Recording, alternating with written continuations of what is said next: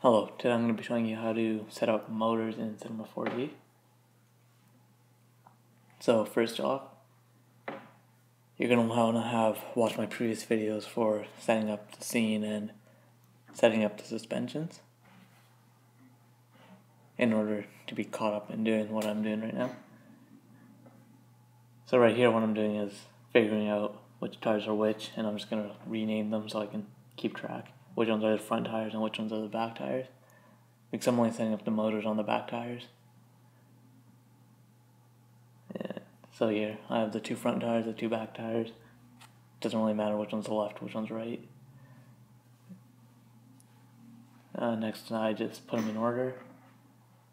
It's kind of good to stay in order, especially when you have bigger, more complicated projects.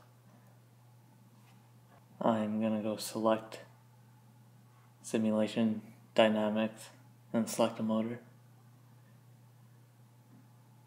This is only one of the two motors I'm going to be putting on both the back tires.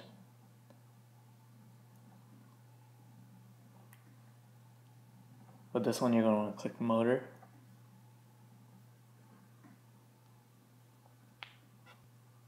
Then with the object A, you're going to set it to the body. And object B, you're going to set it to either one of the tires. Not the null, but the actual cylinder that is the tire, the actual object.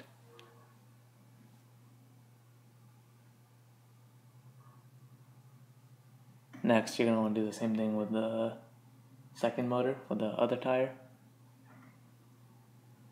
In both these cases, I'm only using the back tires, not the front tires.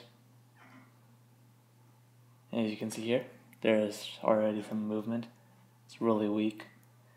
So I'm going to show you how you might be able to make it faster. So you're going to select both motors, go to the object tag, and then change the torque to maybe 50, how much ever power you need for your tires, your motor. As you can see with 500, it starts going way faster.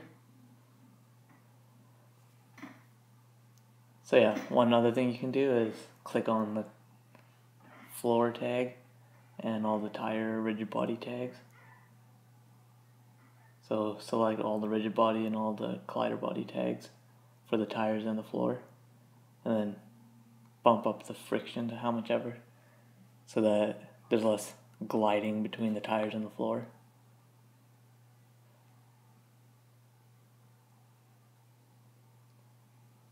It kind of acts like the treading of the tire, getting more friction and grip with the floor. Oh, and if you haven't noticed, the floor's not actually there. I have it not visible in the editor. And here's it going. And as you can see, even though the tires are straight, it still turns after some amount of time. So to fix that curving that happens, you can go to the body, click the rigid body tag on it, then click the force tab, and then you're going to want to go to follow rotation and bumps it up to 10. And as you can see here, it starts going a lot straighter. Not sure if it's going perfectly straight, can't really tell, but it's a lot better than before.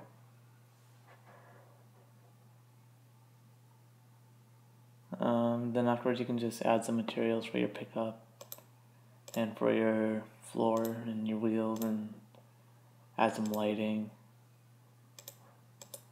create more objects in your scene, and do whatever.